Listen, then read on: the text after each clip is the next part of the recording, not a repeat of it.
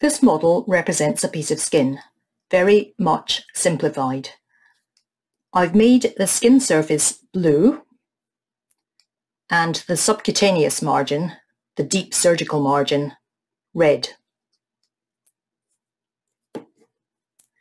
The edge of the specimen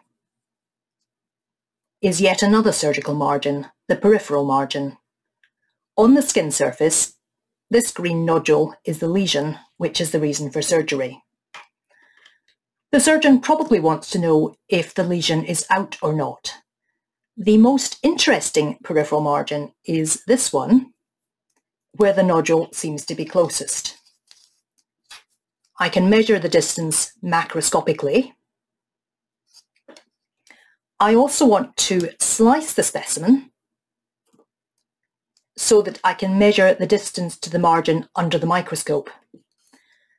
Remember, both the specimen and the lesion exist in 3 dimensions, so we have to consider the other margins. Depending on the size of the specimen, my first and last slices might not include the lesion at all.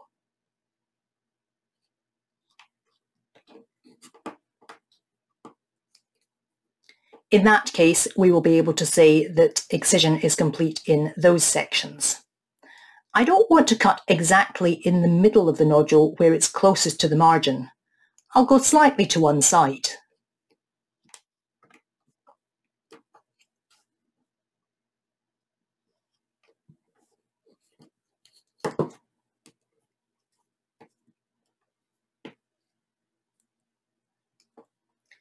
This is because when my technical colleagues are preparing the slides, they trim a little of the tissue first.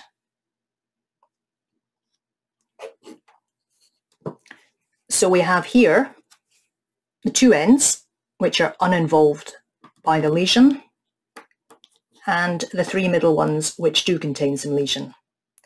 And that's how I deal with a simple skin lesion.